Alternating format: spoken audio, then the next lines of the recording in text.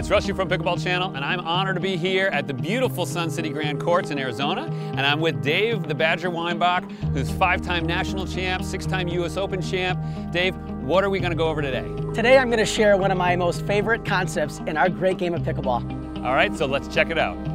Most players, when they learn the game of pickleball, they choose to aim the ball too close to the net.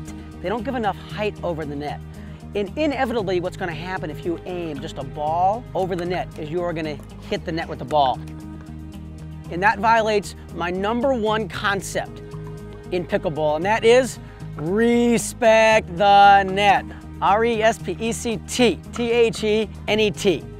What happens to a pickleball, folks, when it loses its speed? What does it do? It goes straight down.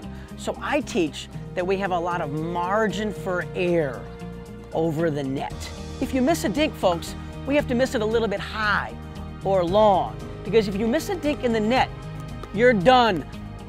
Points over, your partner cannot help you.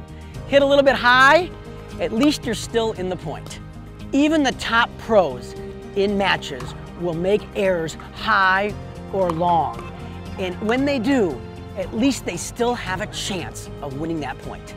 So no matter what shot you have in pickleball, whether it's a drop shot, a dink, a volley, a drive, give a lot of respect to that net and keep yourself in the point.